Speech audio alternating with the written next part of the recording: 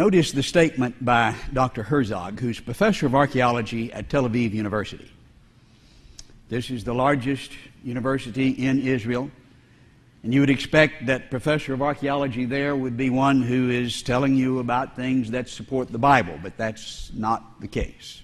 In our country, many of the universities which used to do that now are dominated by those who oppose the Bible.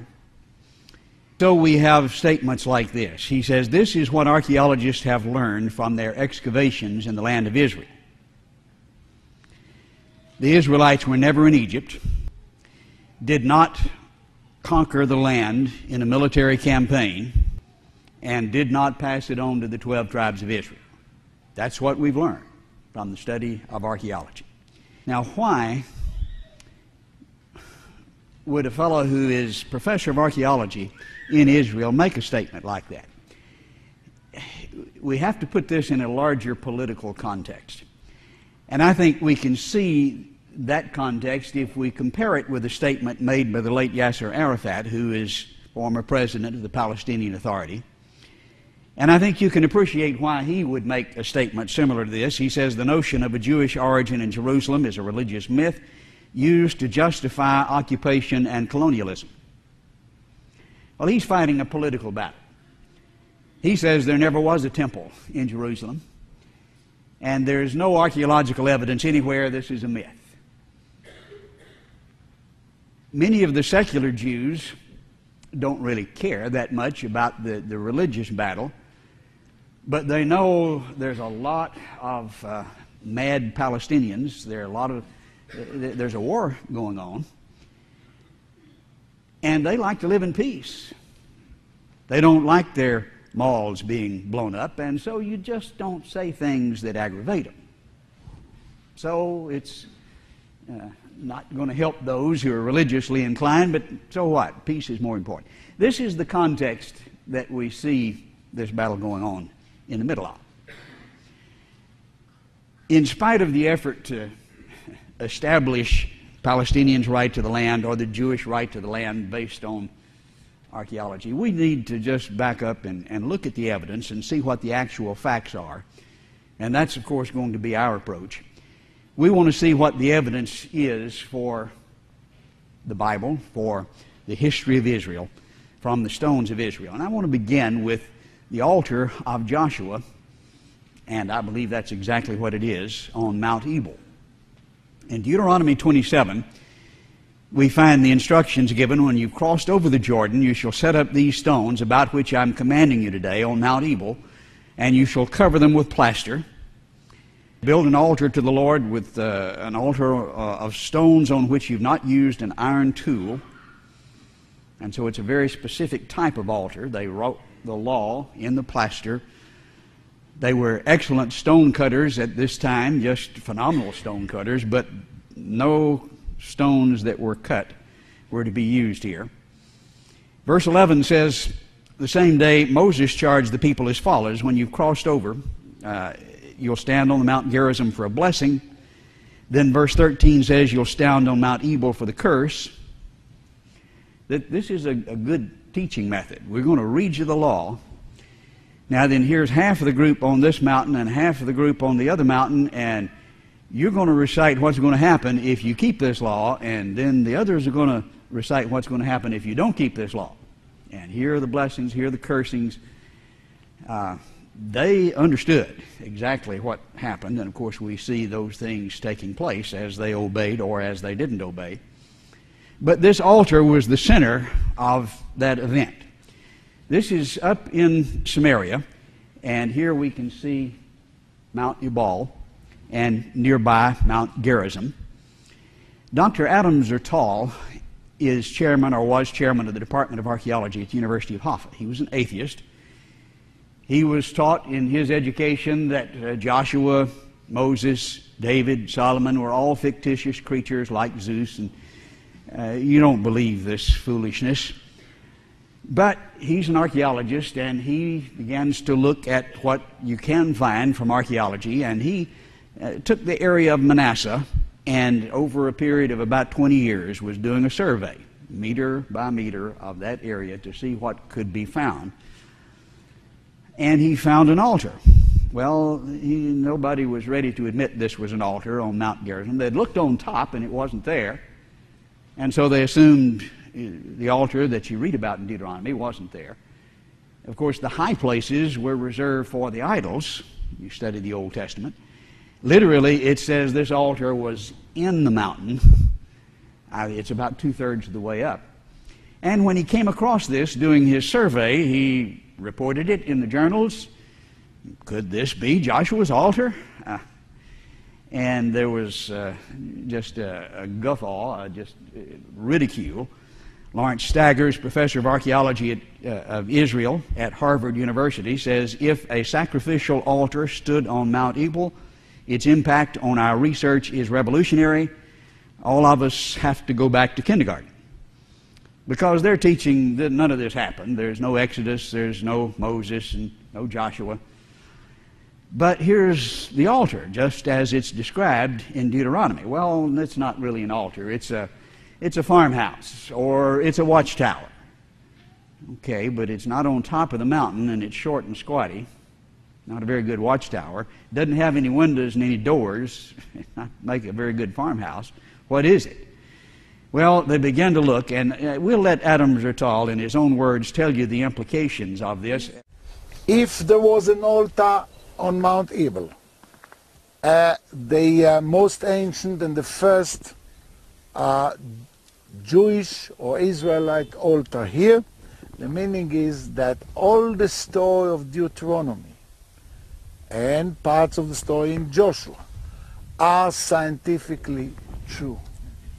This is, I think, absolutely so, and even the enemies understood it, and so they opposed it. Here we see the altar looking across to Mount Gerizim, where the blessings were read. And one of the things that struck me when I was there, how do you get a group over here and a group that far away, and you hear each other? We sent Dr. Willie Dye across to the other side. He has, by the way, 6 earned doctorates, archaeology from Berkeley.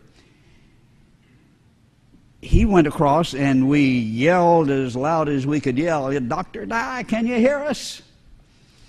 He said, yeah, I can hear you. The acoustics were just, well, you can't believe it till you're there. It's just astounding. It was apparently just designed to accomplish exactly what was done.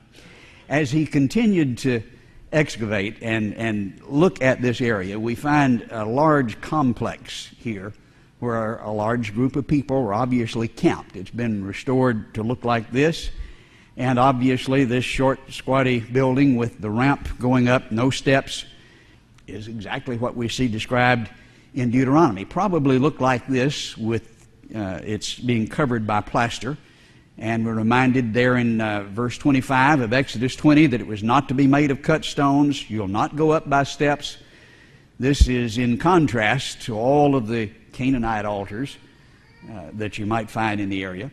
But exactly what you find. Well, what do you find in the center? Well, they began to dig down into the center of the area, and they found it was full of ashes. Isn't that a surprise? Some of the vessels there had ashes in them, and they allowed these ashes to be examined at the Department of Zoology at the University of Haifa. They found 942 bones, indicating some 50 to 100 individuals. And what kind of animals were these? If this was a Canaanite altar, they'd be sacrificing eagles and snakes and various animals. But not so with the Israelites. What they found were sheep and goats and cattle, all kosher animals, if you please.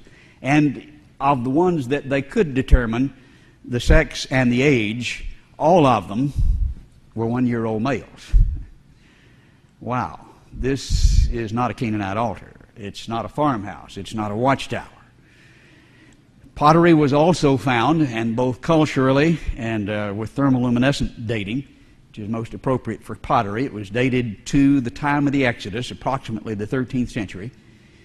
In addition, he found Egyptian scarabs that came from Egypt. This is used often to date Egyptian artifacts.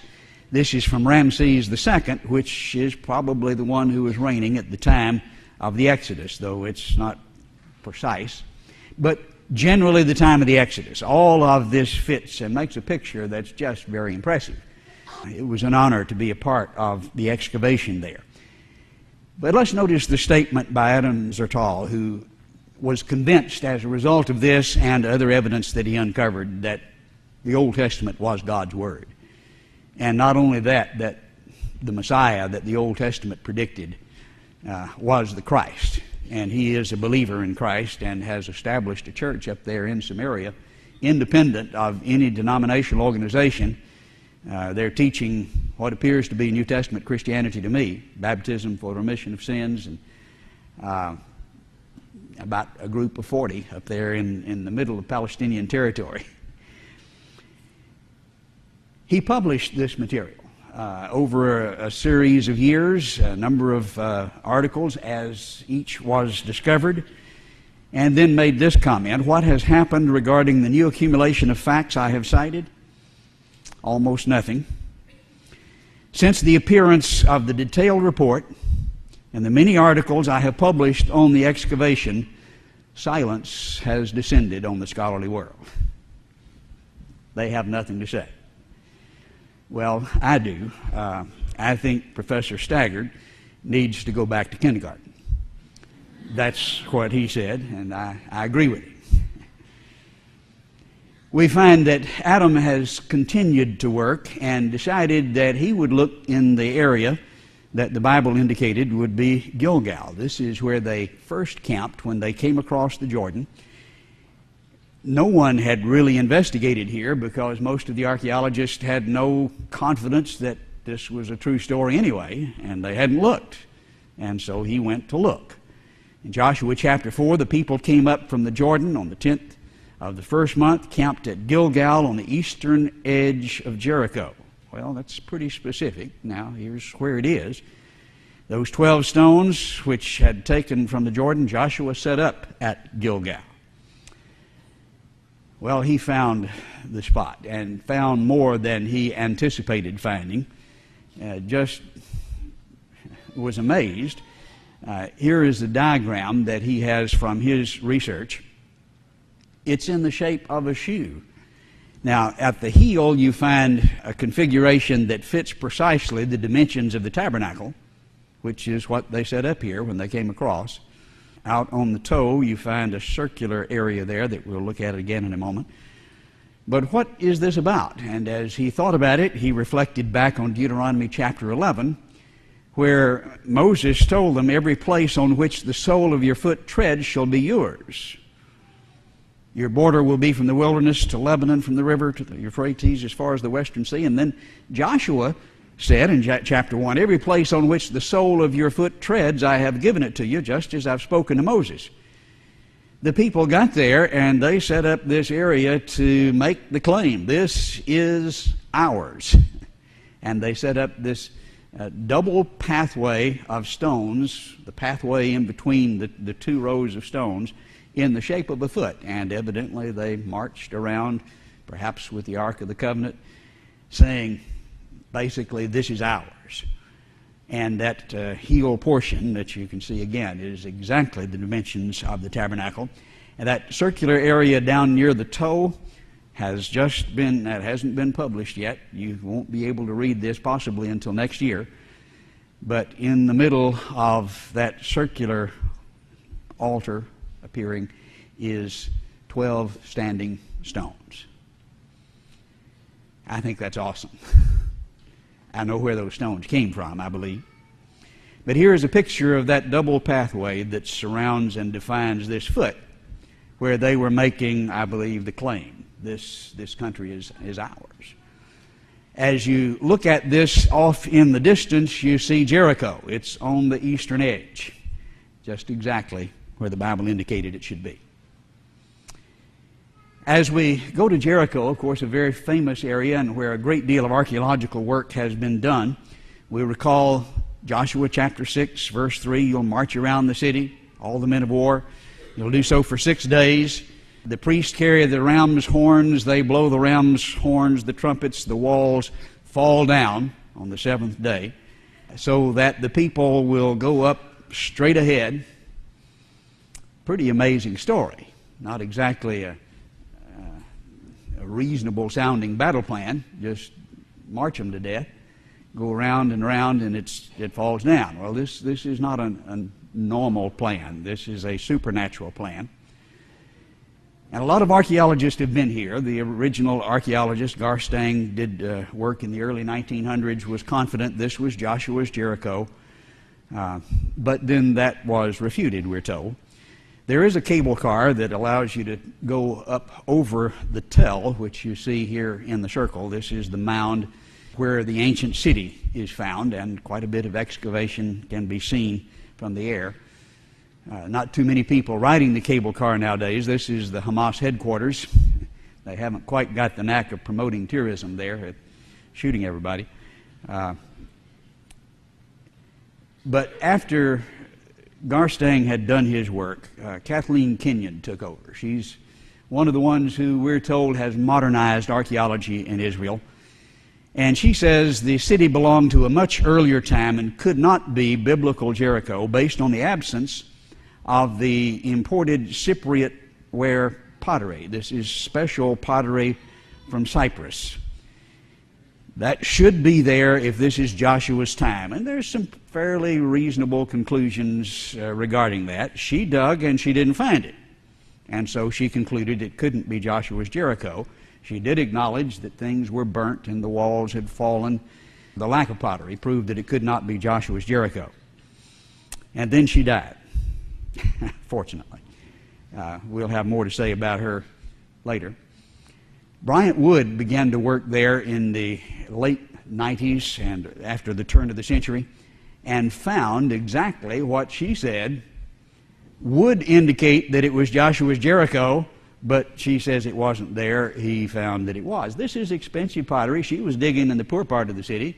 He said you ought to look in the prosperous part, and he found lots of it.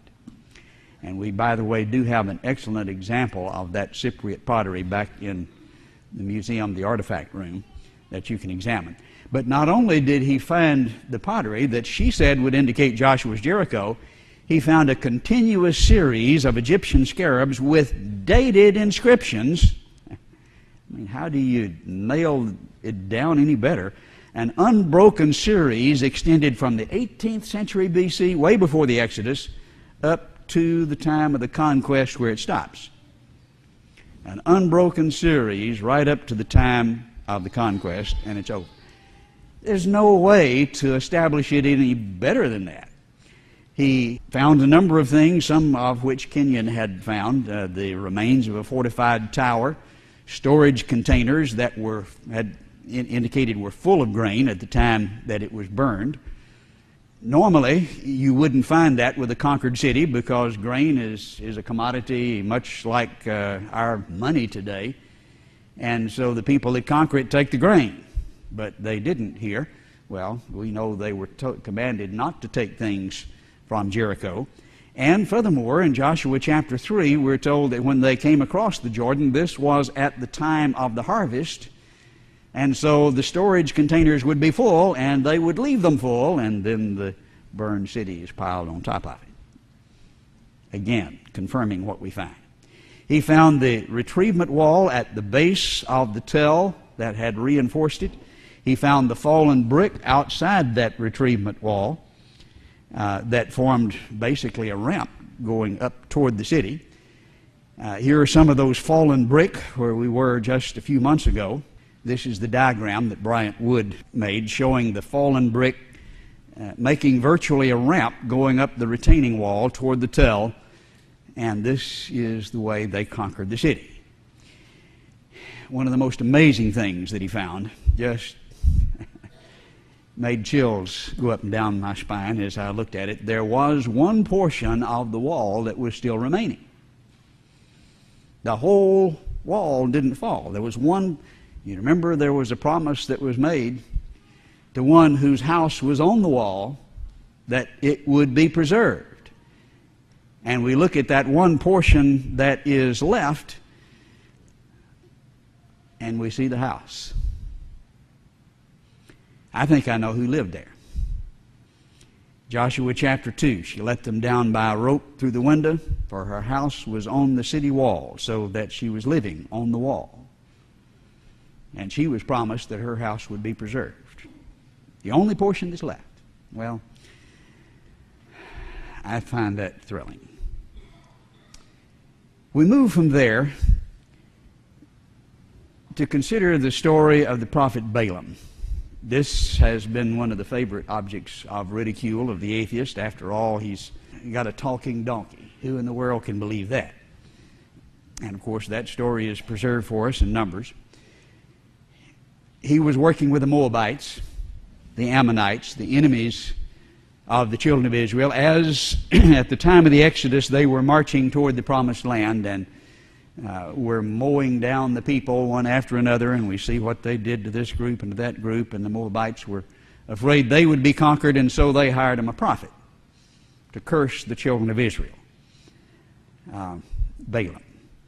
At Tel Der Allah, and the Tel is a term for the mounds on which the cities were built. Usually they had been destroyed several times, and the mound was the accumulation of the destruction. They'd build the next city on top of it, and we find that all over Israel and in the area. But here is the Tel Der Allah. This is on the other side of the Jordan, as the Jabbok River meets the Jordan. And that was excavated just a few years ago. And in this Tel, they found what was actually an administration building for the Amorites. This is not the Israelites. This is the enemies of the Israelites. And it was covered with plaster that had fallen off. But on that plaster, they had written various stories.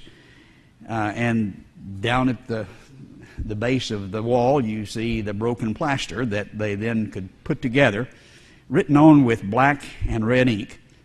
And so, like a jigsaw puzzle, they put this back together to see what the Amorites had to say.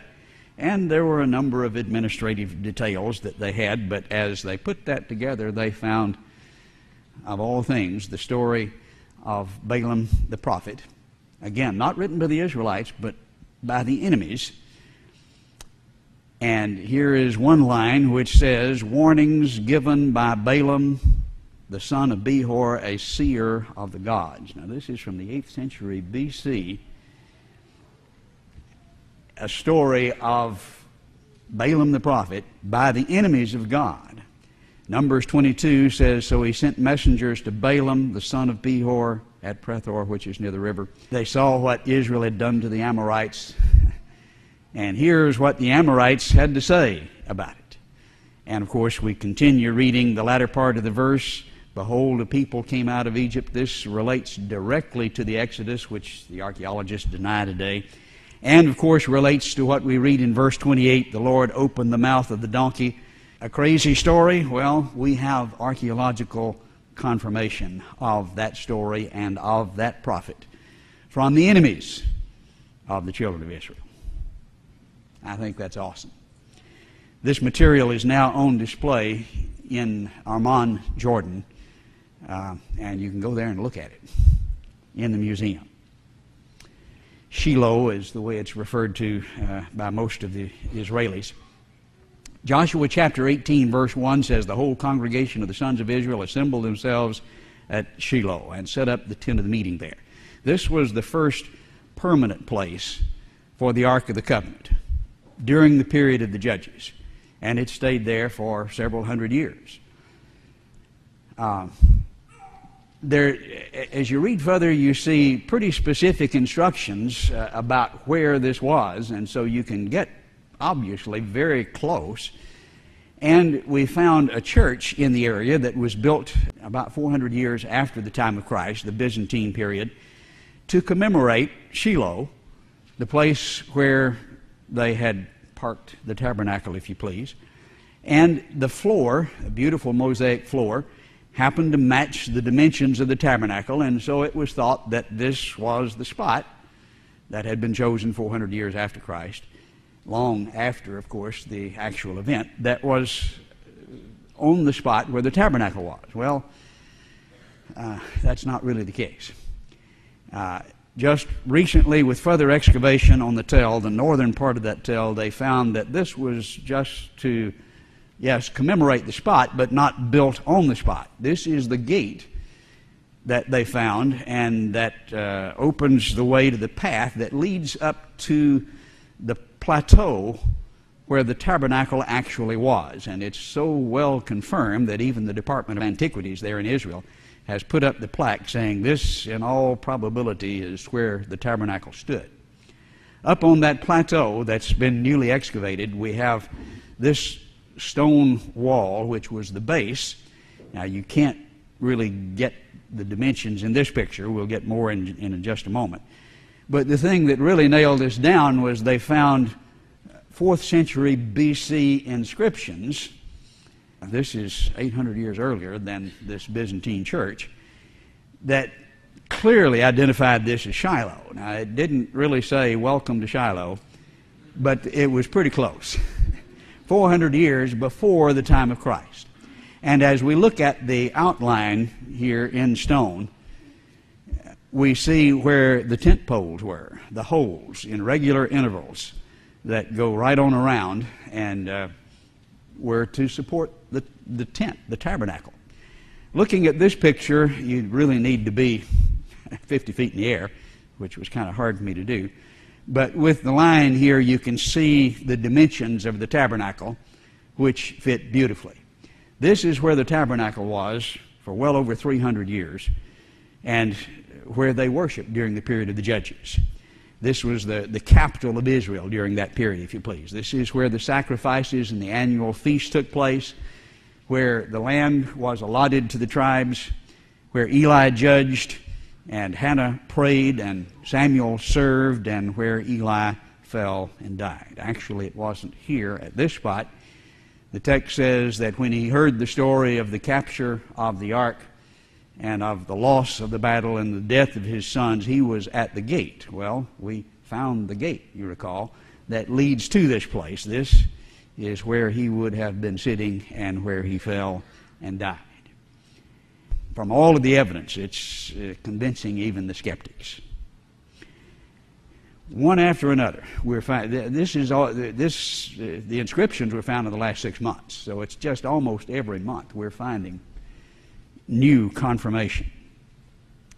The fortified gates of Solomon have been known for half a dozen years, but they're interesting confirmation of what we read in 1 Kings chapter 9. This is the account of the forced labor which King Solomon levied to build the house of the Lord, his own house, the Milo. This is at Jerusalem. And then also he built at Hazor and Megiddo and Gezer. Well, of course, Solomon is this fictitious creature like Zeus that the real scholars don't believe in. But what did he do at Hazor and Megiddo and Gezer? Well, you go there and you find these strange-looking gates that guard the city. Very difficult to break through these gates into the city with this kind of fortification. And the places where you find these gates are at Hazor and Megiddo and Gezer.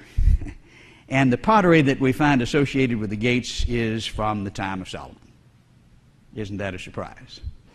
I think that's exactly what the text describes. That's where Solomon built. One of the most exciting bits of evidence was found a number of years ago, but brand new evidence has been uncovered within the last 2 years. It involved 2 silver amulets from the 7th century BC. They were found in Jerusalem at the place now occupied by St. Andrew's Scottish Presbyterian Church, just south of Old Jerusalem. The first find was made in 1979. Gordon Frantz was the supervisor of this dig, actually under the guidance of the director of Gordon Barkey, who wasn't there when the actual find took place. Judith Hadley is the one who actually found the silver amulet. She was a grad student at Wheaton, and she's now professor at Villanova. But one of her colleagues is laying here in what was a tomb. It's a collapsed tomb. It was over him at the time this was originally built. And under where he's laying is a storage area with a number of pots, pottery, various artifacts. And it was in the corner, as Barclay is indicating in the inset there, that this amazing find was made. Silver amulets that were rolled up, but they had inscriptions on them from the Bible. This is from Numbers chapter 6, verse 24. The Lord bless you and keep you, and the Lord make his face to shine upon you. The priestly blessing was what the priest wore around their neck. They inscribed this on the pieces of silver, rolled it up, and wore it as an amulet. This is from Jeremiah's time, clearly identified from the pottery as well as from other cultural implications, and really not even contested by the liberals. Well, how did they inscribe so well on silver? In fact, we found with infrared technology in the last 2 years much more than what they originally found. Numbers 6, 24, 25, and 26 were very obvious. As we developed more technology, reported in the New York Times, by the way, just 2 years ago, almost the whole chapter of the context is engraved on the back of it. How did they do that? I think we get a hint from Jeremiah 17, where we read, the sin of Judah is written down with an iron stylus with a diamond point. It is engraved on the tablet of their heart. Evidently, they were doing some engraving with diamonds at the end of an iron stylus. And so on this, you do have the text. Now, the significance we related to this morning when we were talking about the Dead Sea Scrolls, the documentary hypothesis says these books that comprise the earliest books supposedly written by Moses, the early writers, weren't written then at all, but written after the captivity.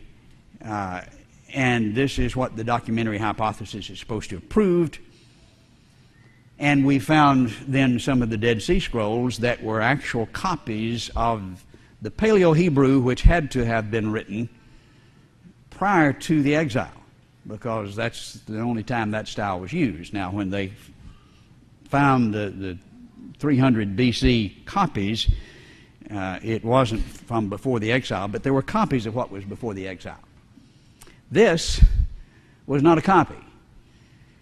This was written before the exile. This was 400 years older than the Dead Sea Scrolls, and it is precisely like the text that we have today. Identical. 2 renditions of it and almost a whole chapter on the back side. 400 years older than the Dead Sea Scrolls. That just says the people that have given their faith to the documentary hypothesis have made fools out of themselves as they tried to deny the Word of God. We move to Tel Dan.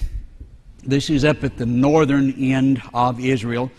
We can see Mount Hermon in the background. This is the northern extremity of Israel, and there we find Dan.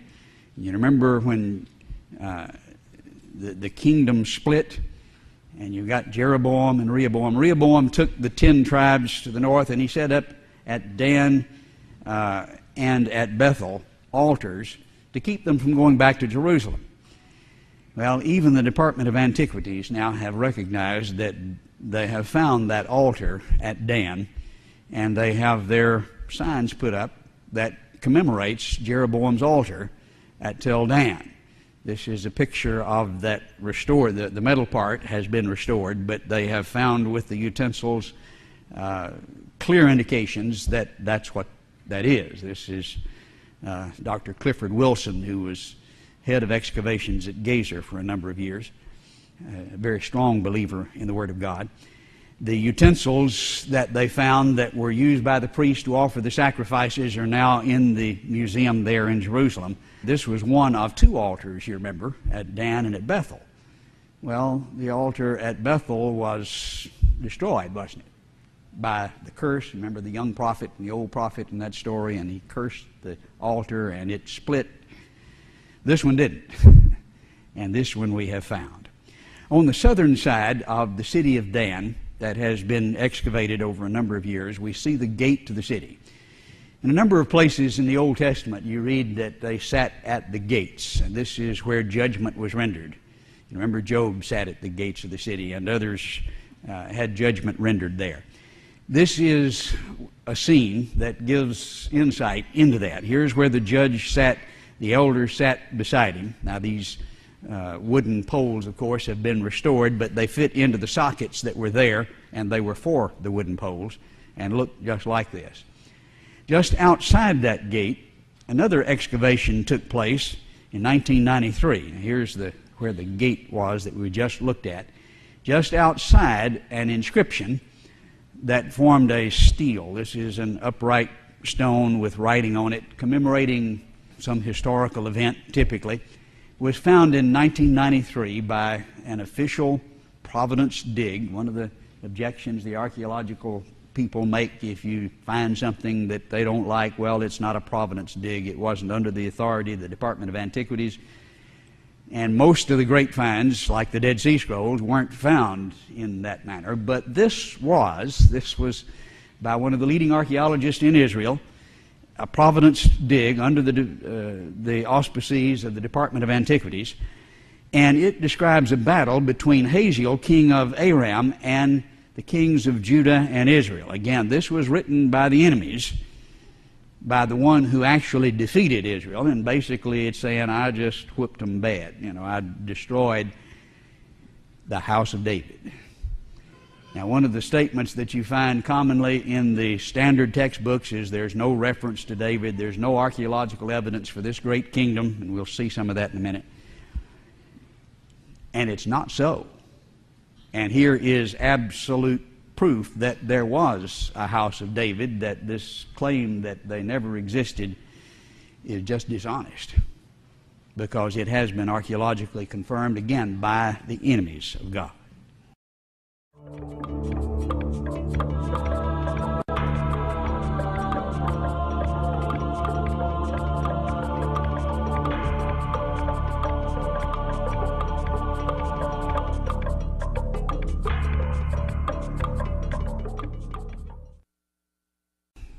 I've been one of the area supervisors at the City of David now for about 4 years, and working with some very brave men. The City of David, we often think, refers to Bethlehem, and there is a sense in which that can be called the City of David, but that's a term that was used by David to refer to the city that he conquered from the Jebusites, that was Jerusalem. 1 Samuel 5 tells us the king and his men went to Jerusalem against the Jebusites. The inhabitants of the land, they said to David, you'll not come in here, but the blind, the lame will turn you away, thinking David cannot enter here. It was a highly fortified city. This is long after they conquered the land, took possession of it, lived in it. This is about the last thing that was done. Back all the way to David's time, this was a strong fortification that hadn't been conquered. Nevertheless, David captured the stronghold of Zion, that is, the city of David. And we continue to read how that happened. Verse 8, David said on that day, whoever climbs up by the way of the water shaft and defeats the Jebusites, the lame, blind, hated by David's soldier, he shall be chief and captain. So, as we read the story, we find that Joab was one who was brave enough to go up the water shaft and got inside the city, opened the gates, and said, okay, fellas, come on in. And they marched in and took the city. Verse 9 says, so David lived in the stronghold and called it the city of David. David built all around from the Milo inward. This Milo, we didn't know what that was. I think we've got a pretty good idea at this point. David became greater and greater, for the Lord of hosts was with him. Then Hiram, king of Tyre, sent messengers to David with cedar trees and carpenters and stonemasons, and they built a house for David. Okay, here's this great king with these great monuments that were built, monumental buildings, and he became greater and greater. Where's the evidence? Well, there's sort of a catch-22 here. What happened? The Babylonians came in and destroyed it, didn't they? And what happens to cedar? When you set fire to it, it burns. And if you were to find this house of David, built of cedar and, of course, stone as well, then you'd know the story was false. But you don't find it. They say, well, see, it's false. But you should find evidence. and foundations and indications that it was there, and indeed we do. But let's look at some historical background to the contest here over the city of David, and begin with Kathleen Kenyon again. She was, of course, from Oxford and is noted for modernized archaeology in Israel. That means she got people to disbelieve the Bible. She worked in Jericho from 52 to 58, as we've indicated, and spent time then, after she finished in Jericho, at the city of David from 61 to 68. And here is her conclusion. It may seem disappointing that the excavations have discovered none of the buildings of David's city. Virtually no area remains in which there's any hope of the finds of the period. The whole of this area must therefore be written off as far as any knowledge of early Jerusalem is concerned. So just forget about it. There's nothing here. Go away. Don't even look. I've looked, and it's over. And a lot of people were influenced by that. She died, and then Yegil Shiloh took over the excavations at the city of David and did a very courageous job. Now, he became sick and died an early death. He excavated from 78 to 85 and died before his finds were published, but he refuted Kenyon's work just step by step. He's a very courageous person. Jane Cahill is in the process of publishing his work, and I have received copies of the original work, and it is in the process of being published. In the meantime, since he died, the digs there in the city of David have been taken over by Ronnie Rach and Ellie Sukron, who is my supervisor, one that we've worked with there for a number of years. And these, I think, are very brave men exposing the truth under fierce opposition. Now, Ronnie Rach is more of the politician.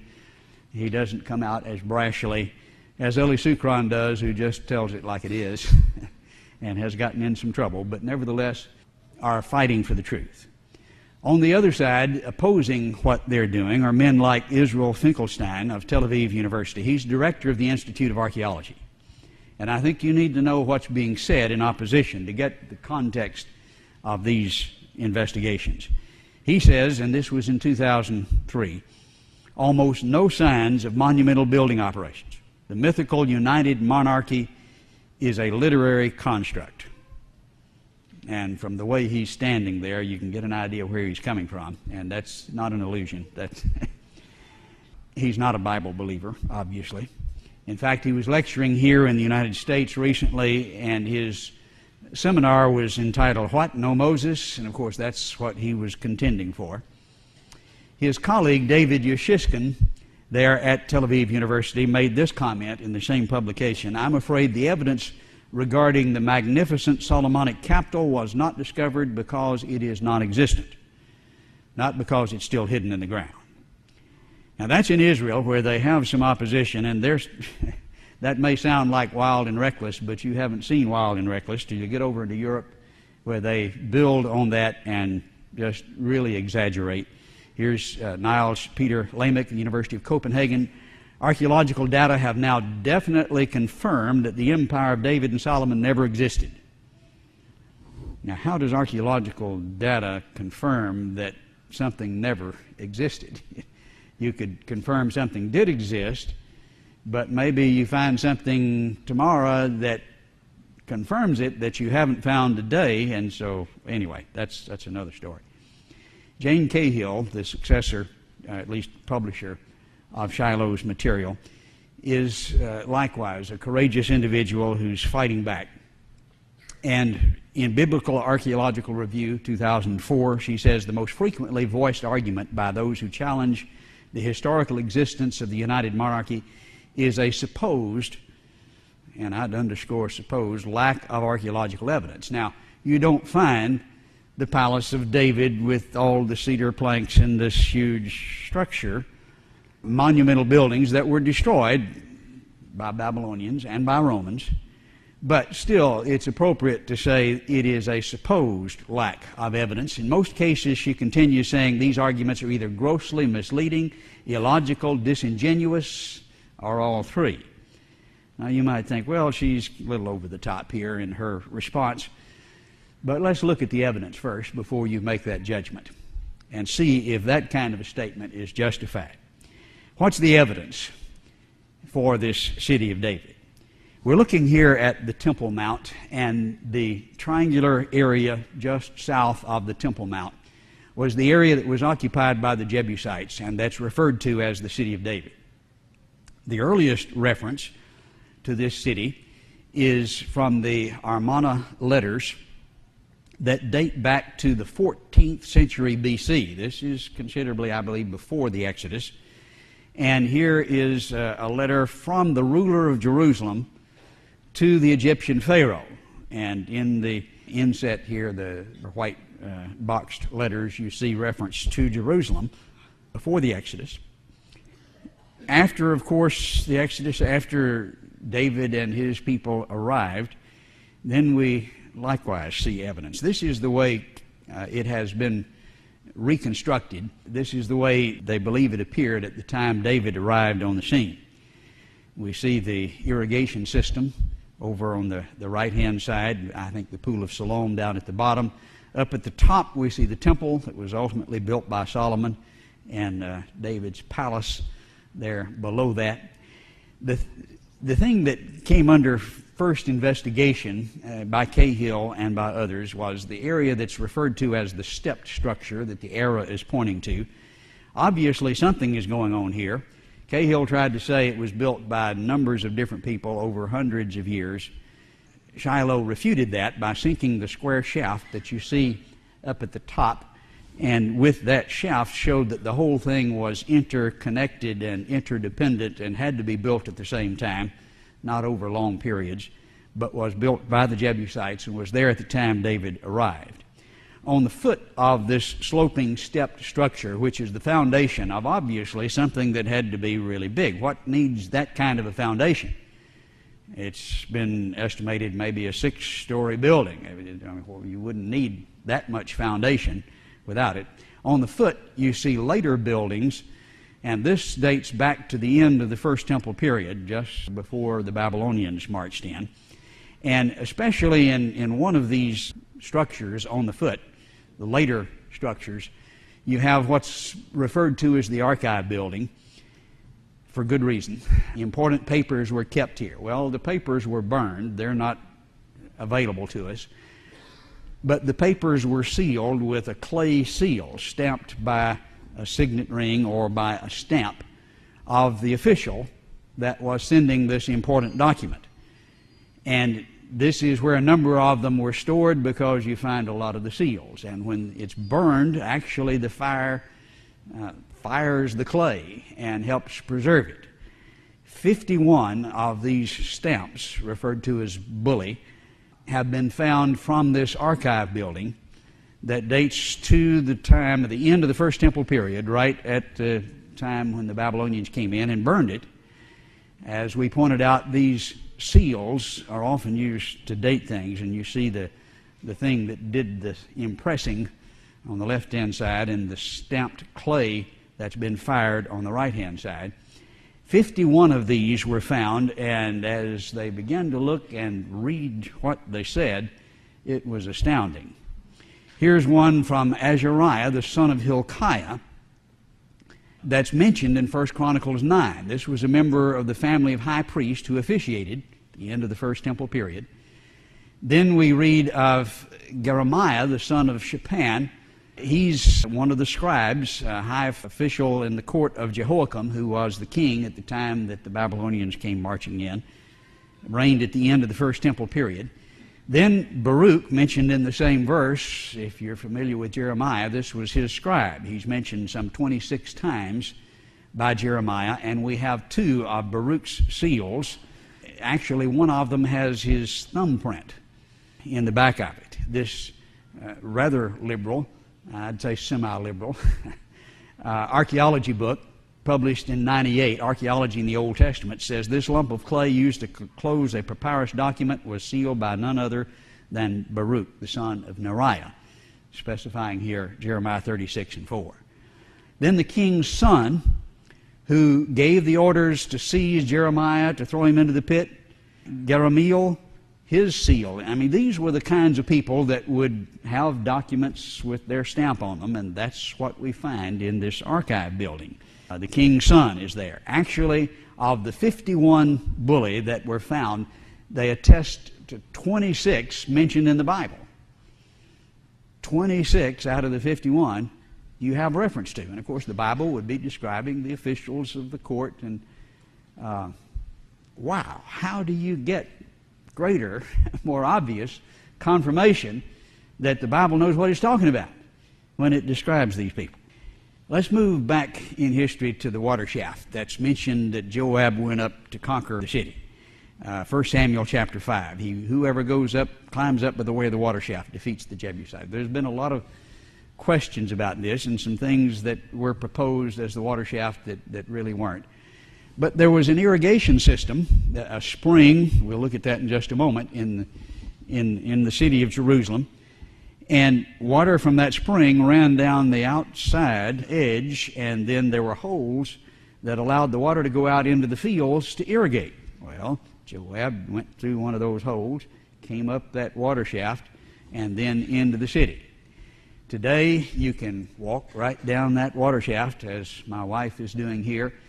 And if you travel over there, this is one of the things you want to do, just like Joab did. The water comes from the Gihon Springs, which is, of course, mentioned numerous times in the Bible. It provides water for the city of Jerusalem, one of the few sources of water in Israel. And it's a very prolific spring. Mentioned in 2 Chronicles 32, it was Hezekiah who stopped the upper outlet of the waters of the Gihon and directed it to the west side of the city. They, of course, now occupy the city, and here comes Sennacherib ready to attack the city, the Assyrian king. And, okay, maybe they're going to come up the water shaft like Joab did. So we've got to protect this, and he did so with an outer wall and by redirecting the water back to the western side of the city. Well, you look there at the spring, and you can see the shaft that was cut where it's pointed toward the west side of the city, and we'll see where that shaft goes in just a moment. But there at Gihon, there was a tower that was surrounding it that formed a large area where Solomon was coronated. And we look to 1 Kings chapter 1. The king said, this is King David, "Take with you the servants of the Lord, have my son Solomon ride on my own mule, and bring him down to Gihon, where the springs are. Let Zadok the priest, Nathan the prophet anoint him. They blow the trumpet. Here's a big ceremony they're going to have. And it would be in this restored area, in the center of this area pointed to by the arrow. That's where the spring is, and these towers were built around it to protect the spring. Well, they're not really towers. There's really just one tower, we have found out now since this picture was drawn. Where is this area where the coronation took place? There was a little room about 8 by 12 that the archaeologist said this is all it could be.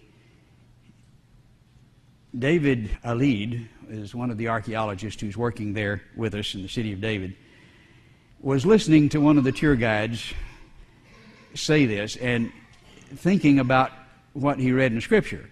There were mules in here. There was the prophets. There was a big ceremony. In this little room, this just doesn't make any sense. And he just kind of went berserk, they thought. Grabbed up a sledgehammer and started beating on a wall. He says there has to be more than this.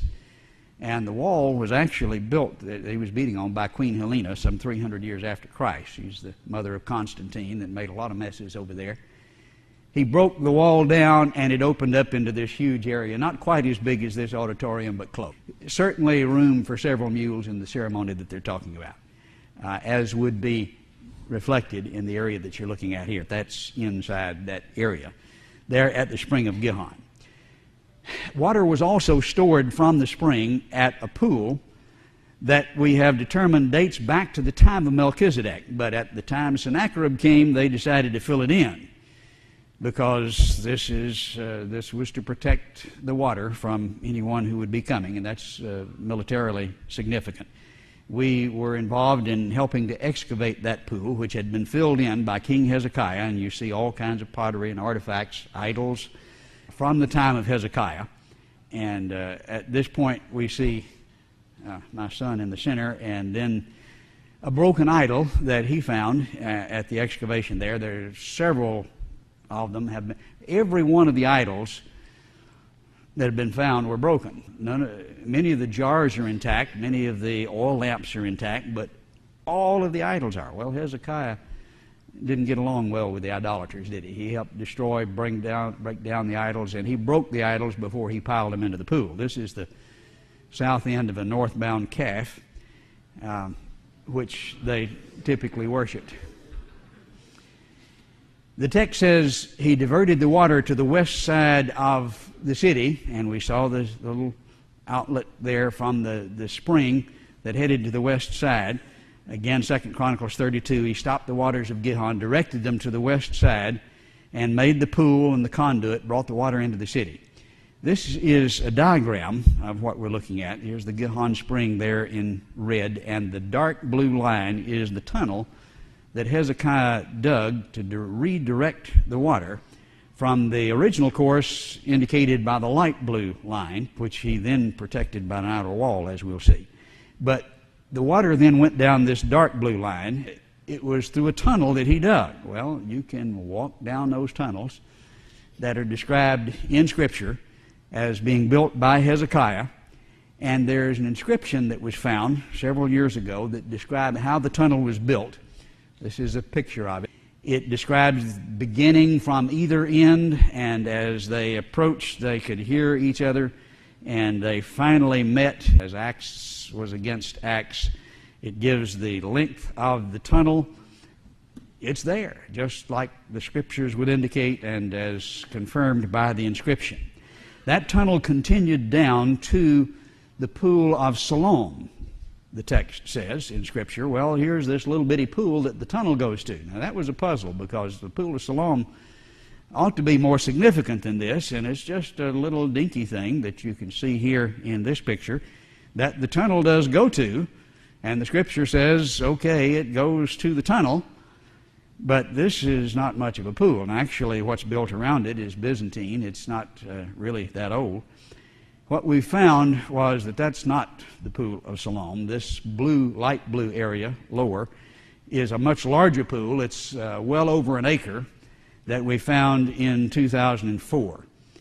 But wait a minute, the tunnel doesn't go down to the big pool. Well, yes, it does. We found out last summer, as we helped excavate. The tunnel just kept right on going past that little bitty dinky thing that they've been saying is the pool of Siloam for years, to the big pool. Let's go back up to the Gihon Springs, where there were towers built around to provide it. And that tower, I think, is referred to in Scripture in Luke chapter 13, but it's pointed to here by the arrow. And remember, Jesus said, do you suppose these 18 on whom the tower fell and killed were worse culprits than all the men in it? 18 people were killed here.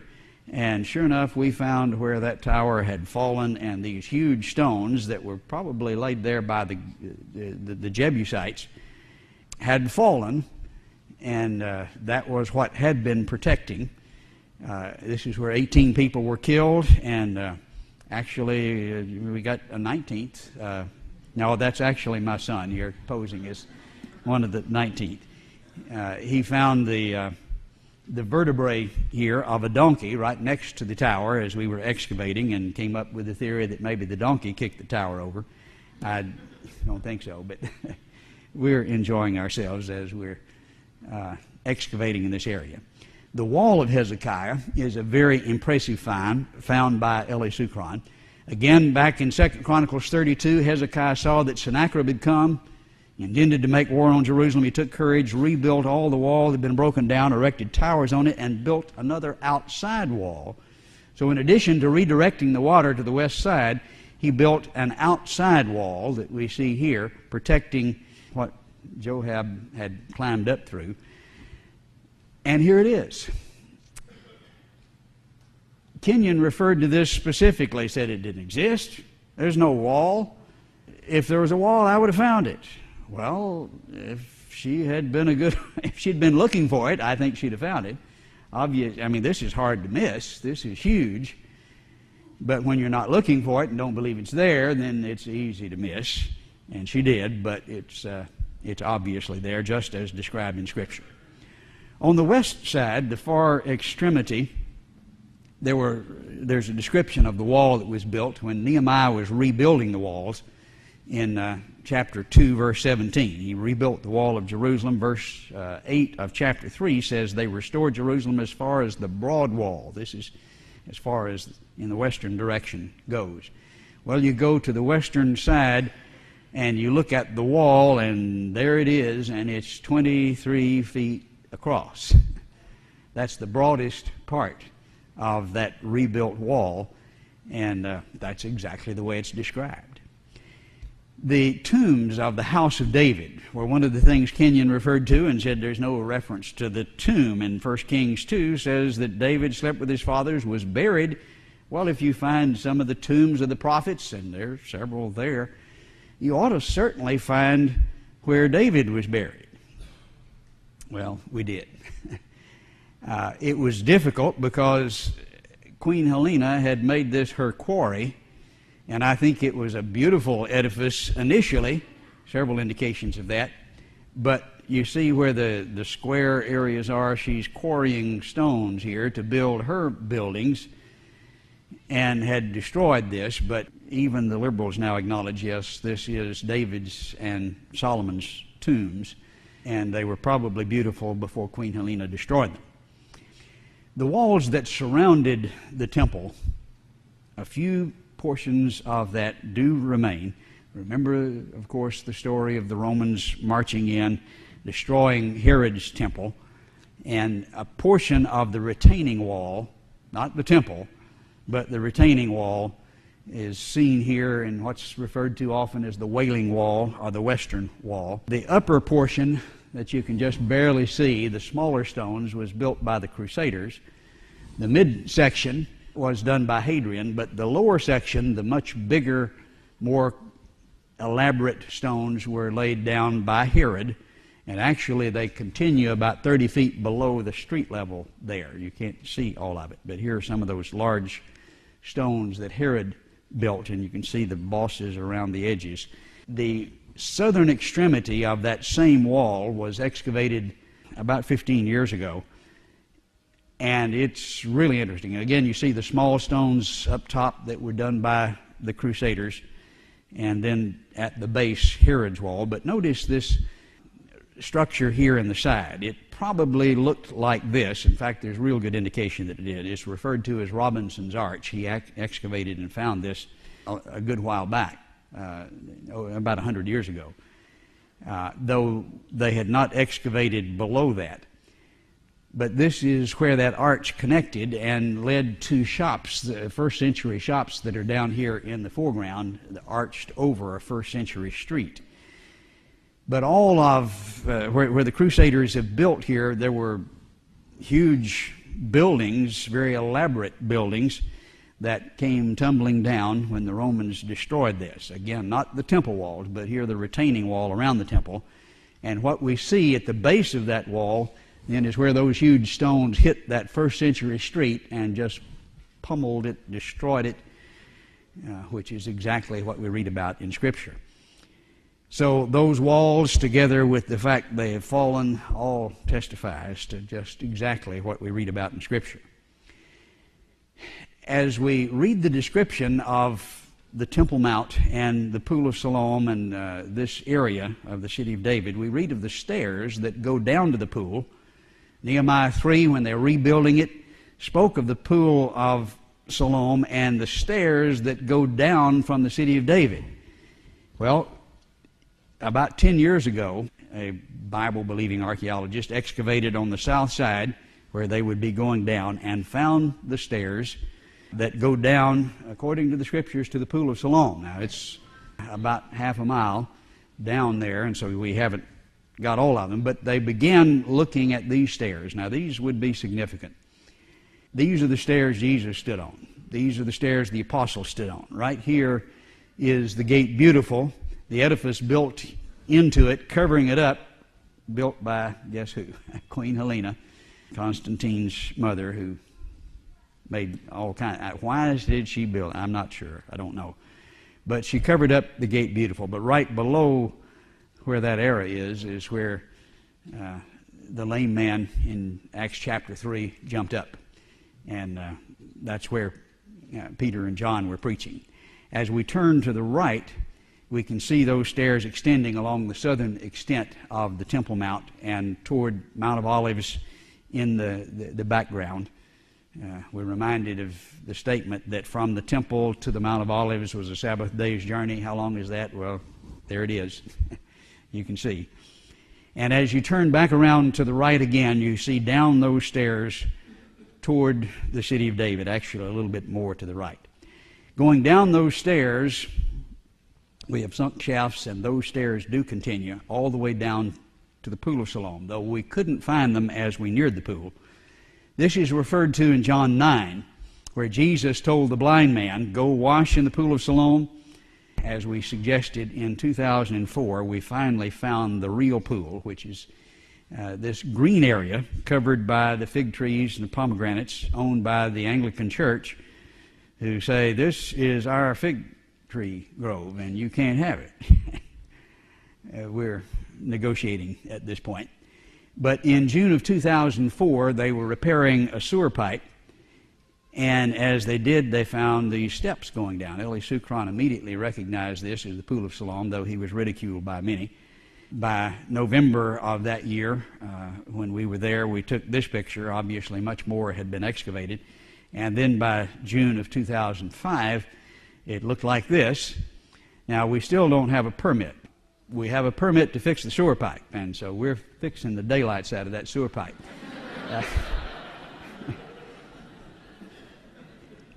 But this is what we believe the pool looked like from some shafts that we have been able to sink in various areas. You could have baptized 3,000 people there all at the same time.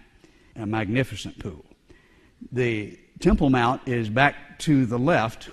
This escarpment over here is blocking the way. And where are the stairs that go up to the Temple Mount? Well, there were stairs that we found over here, and they led to a plaza with a colonnade, and we thought, well, maybe they go this direction and then they turn and go back to the north. The more we excavated, the more we realized that was not the case.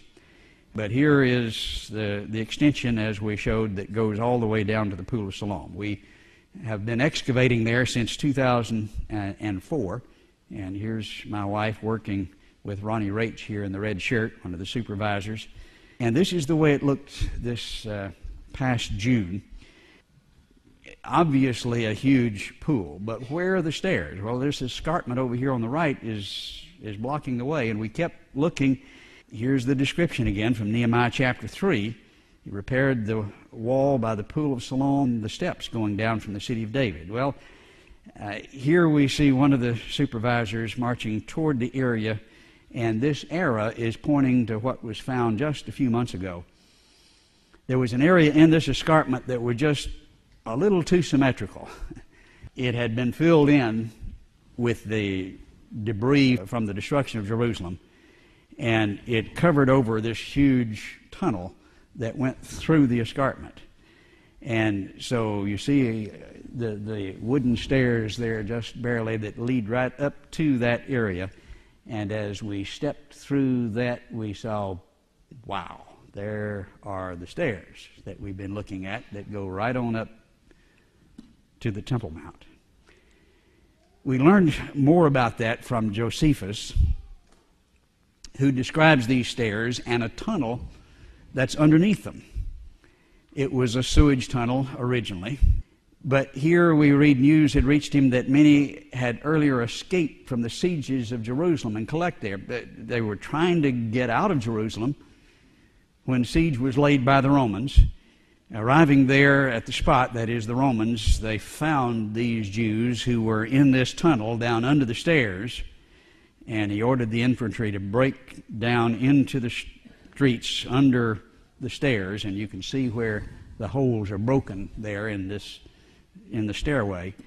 And they poured boiling oil down into the tunnel and killed 3,000 Jews, according to Josephus. Of course, many more killed in the siege, but this was one of the tragedies. we can go into that tunnel. We can see where they were.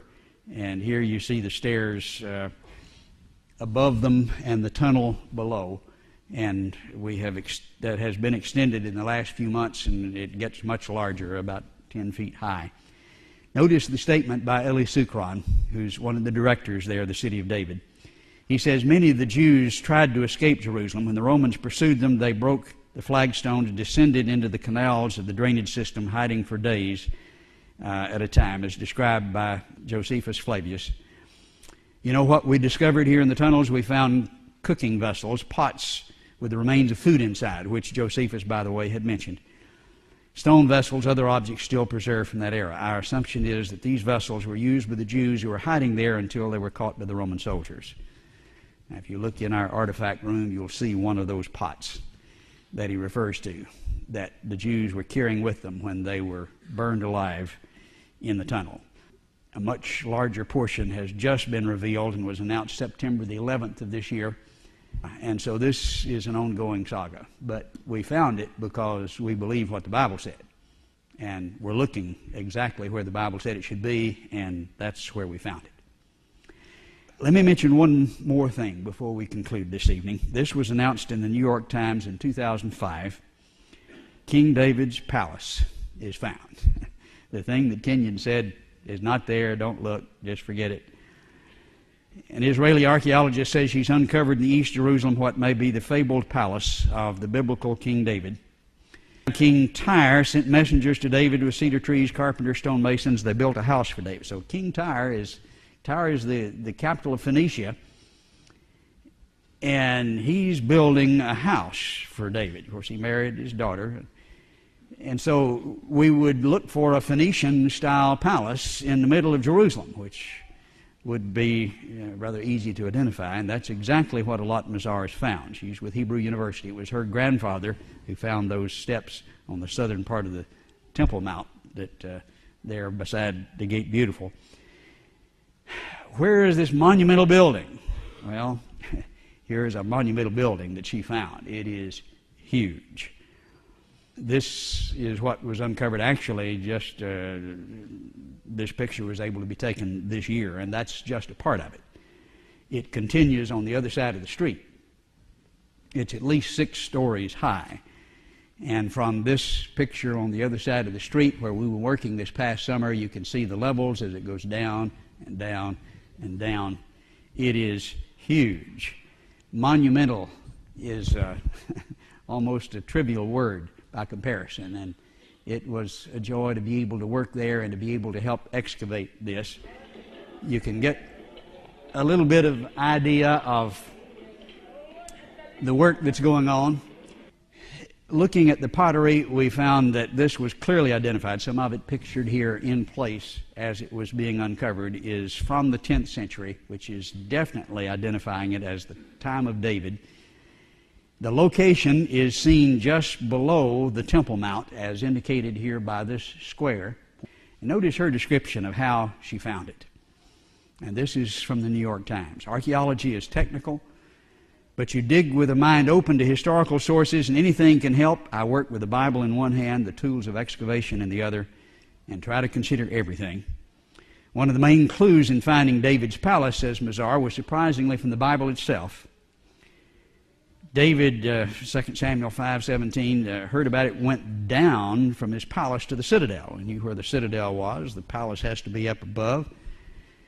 And so she published in one of the technical journals, this is where the Bible says it ought to be. I need to raise some money. I want to go dig. This is a test of what the Bible says before anything was found. And that's where she dug, and she found it, just exactly as she had published that she should find it. Notice the way this is analyzed, I think, scientifically in one of the commentaries there from Jerusalem. We have a biblical text describing in detail the creation of a Phoenician-style palace by David high up on a particular mountain. You've got a particular mountain, you've got a Phoenician-style palace, we've got the text describing it, around the end of the 11th, beginning of the 10th century, before the current era. Then we have a grand structure of the Phoenician style dating from the same time on the summit of that very mountain, located with the assistance of the text and previous archaeological discoveries. This was not stumbled upon, moreover, but carefully hypothesized, and the current dig was proposed as a test. The likelihood of this happening by chance is extremely small. And I think you just have to say amen. This is the way science should proceed. It did, and it's confirmed. Sorry, liberals, that's just the way it is. So, let's summarize looking at the evidence of the stones.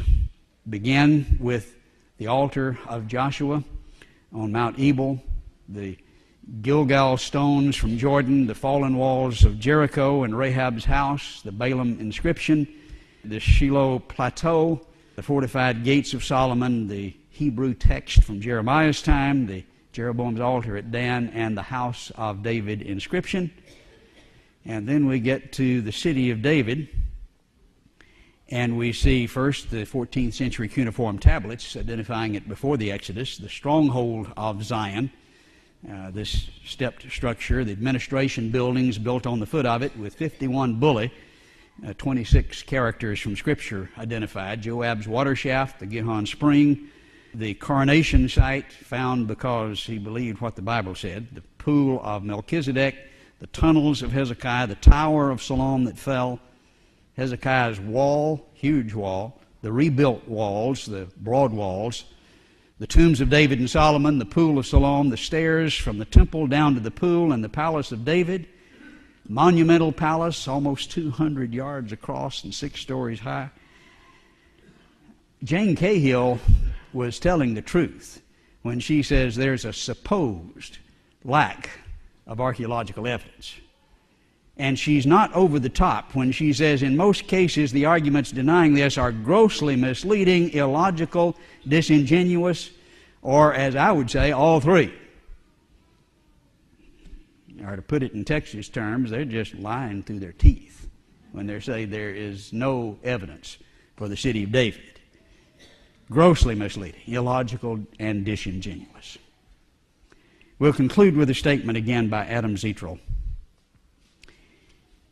He's been surveying Manasseh now for 20 years, beginning as an atheist and winding up as a believer.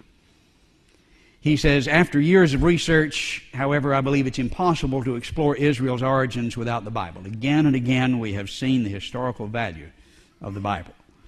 Again and again we have seen that an accurate memory has been preserved in its transmuted narratives, waiting to be unearthed and exposed not just by imagined stories in the Sunday school lesson, but by archaeological fieldwork and critical mind work.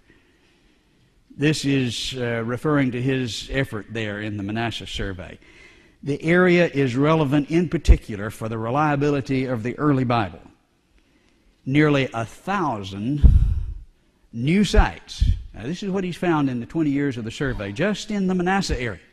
1,000 new sites that can be referenced in Scripture create a new archaeological reality which connects the books of Deuteronomy and Joshua and Judges to the territory where they have happened.